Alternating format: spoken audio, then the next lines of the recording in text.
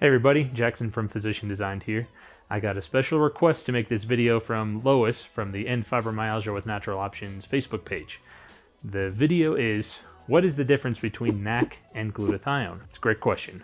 Glutathione is made up of 3 different amino acids. It's a tripeptide.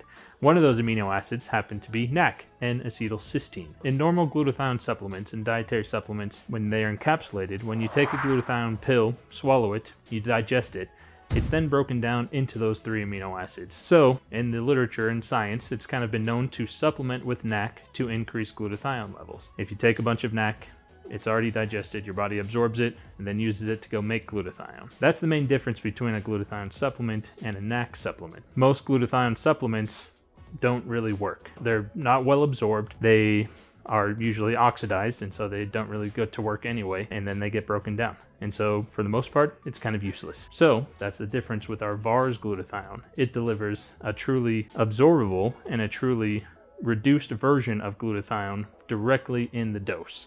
Right when you take it, it starts absorbing in your mouth and it gets right to work.